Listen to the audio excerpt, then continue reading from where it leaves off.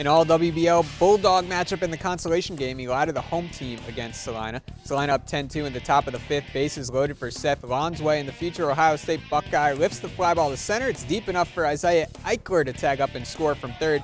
11-2 Celina leads. Move to the bottom of the fifth. Sean Rose strikes out Owen Anderson. Still a 9-run lead for the Green Dogs. Top of the sixth, Cole Merlin leading off for the Bulldogs. Smokes the offering into left field. Not satisfied with just a double.